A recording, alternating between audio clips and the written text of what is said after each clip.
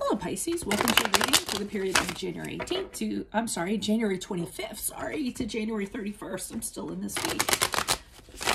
January 25th to January 31st. If it resonates, consider a personal reading. Just send me an email or a DM and we can make that happen.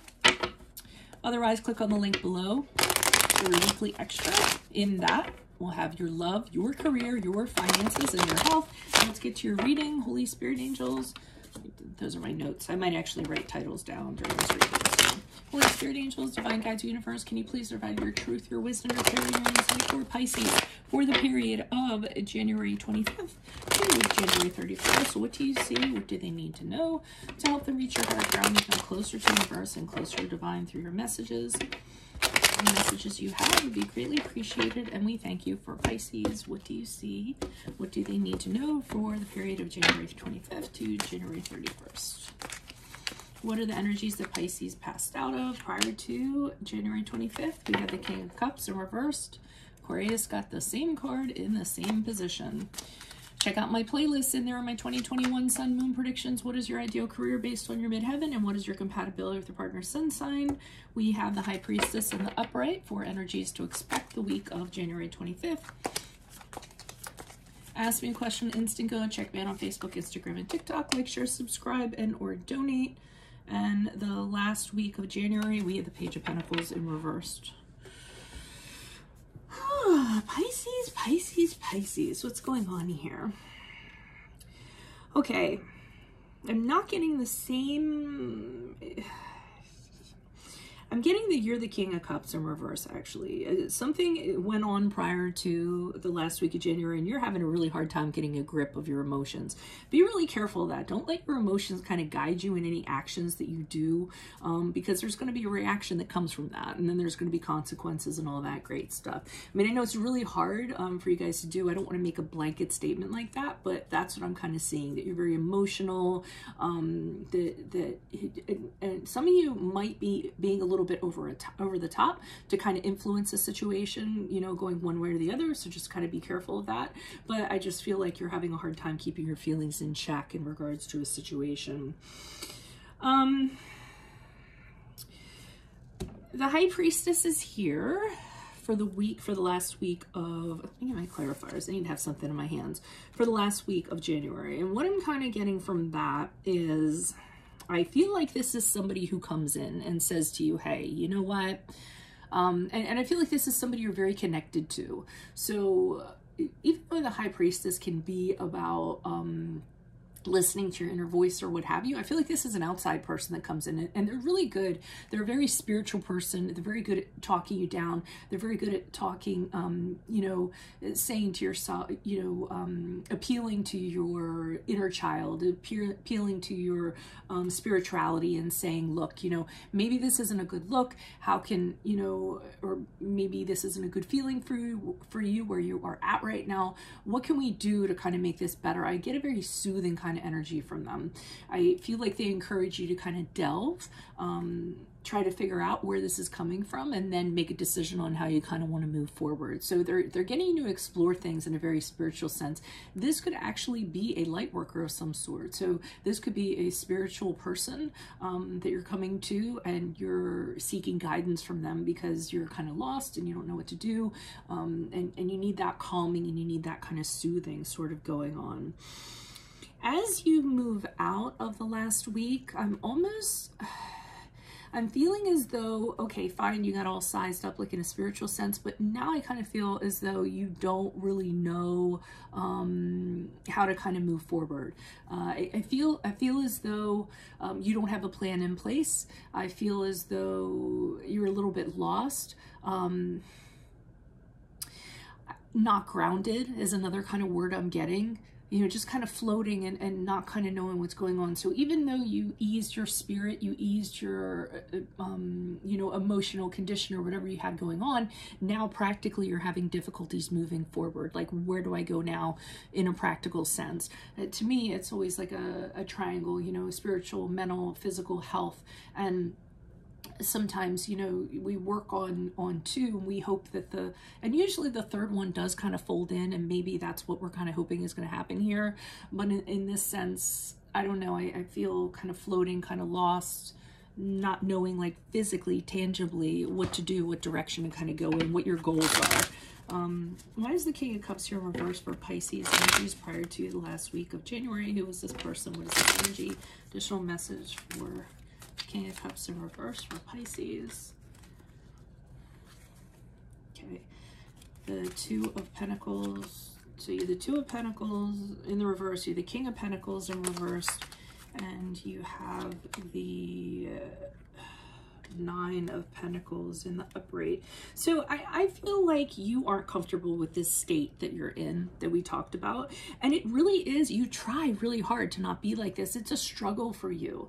I feel like for your emotions not to get the best of you is like trying to hold your head above water. The Two of Pentacles to me a lot of times is when somebody's, it's the duck in the pond. So the calm duck in the pond is what I call it. And I actually got it from my sister. It's when the duck looks very calm on the surface, but if you were to look underneath the water, he's frantically kind of, you know, moving his legs so that he can stay afloat. So really what you're seeing on the surface is kind of a facade from him. And I feel like in order for you to do this, you really have to try hard. You have to try harder than most people. You did have to try harder than most people. It really is a challenge for you not to let your emotions get the best of you.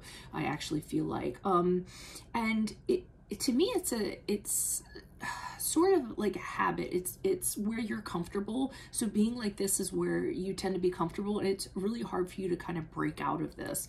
I feel like you're very set in your ways. You're used to this kind of behavior from whatever it comes from, and it's just kind of like your go-to. But I don't think you're happy about it. I think it's a struggle for you to maintain like a certain, or project a certain front to other people, where inside you're just all mishmashed up. And what you're projecting, I feel like, is the Nine of Pentacles, the whole, I don't need anybody, I'm fine on my own, I'm doing wonderfully, I'm independent, I'm single, I'm totally capable, I got this, I'm going to handle this, I'm fine. And I feel like that's what you project, you're very self-sufficient in that regard. But I feel like underneath that is not the case, and it really is hard for you to keep on maintaining that. And it's not a bad way to be. I'm just feeling this is somebody who's having a really hard time holding it together under the surface. Might be a cry for help, might be you know, I kind of got it. It's like a cry for help in a way, but like nobody's seeing it because you keep it so well hidden.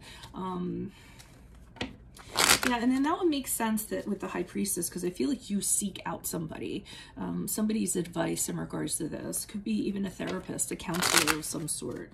Why is the it's an all-knowing person in a spiritual and a mental sense, I feel like. Why is the High Priestess here in the upright? Who's this person?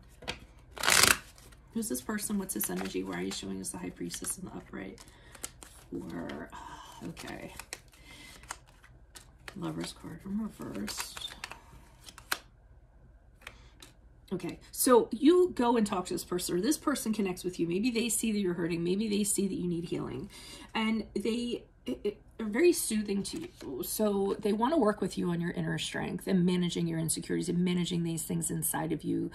This is the card of Leo, if that resonates. But see how this woman is soothing this beast? I feel like this is what this person is. They're very, you know, like, it's okay. We'll figure this out. There's just inside it, you know, I'll teach you how to build yourself up and empower yourself and all this other stuff. You can talk to me.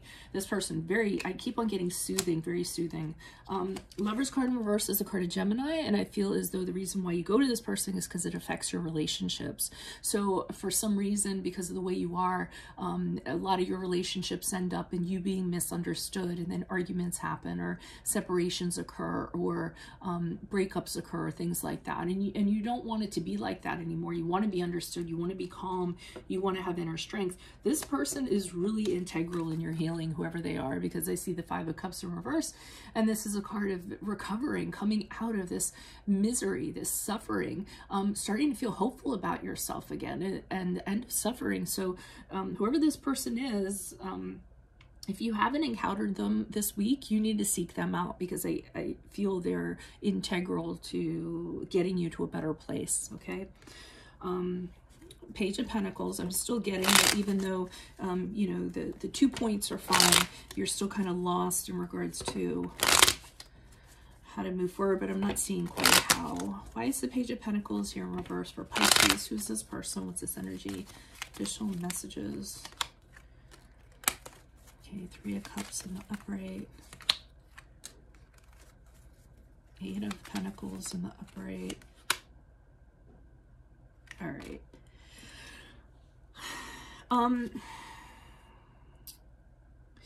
Okay, so I'm almost getting, as you move out, your friends are trying to fix you, okay?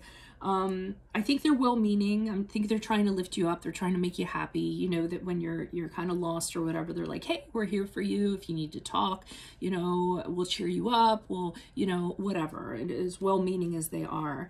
But with the Eight of Pentacles in the upright, I'm getting that you're kind of saying to them, this is something I need to do on my own. I appreciate that you're there for me, but I need to figure this out. And I feel like it's a very personal project to you. It's going to take a lot of work and a lot of patience, but you kind of want to get to a certain level.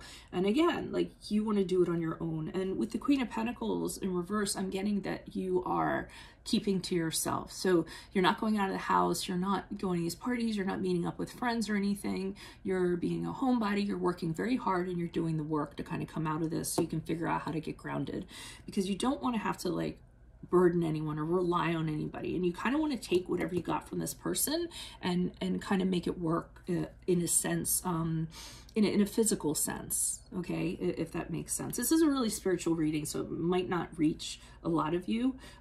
I just get it to cry for help. You meet the right person, and then this person helps you enough that you actually work on what you need to work on, and it's a personal project, and everybody else just needs to be patient with you during the interim. So that is what I have for you, Pisces. If it resonates, consider a personal reading. Just send me an email or a DM and we can definitely work that out. Click on the link below for your weekly extra, which will have your love, your career, your finances, and your health in there. Also check out my playlist. In there are my 2021 Sun Moon predictions. What is your ideal career based on your midheaven? What is your compatibility with your partner's sun sign? Ask me a question on Instant Go. Check me out on Facebook, Instagram, and TikTok. Like, share, subscribe, or donate. Otherwise, I'll see you in the Vimeo. Adios from Veronica Garnett. Bye.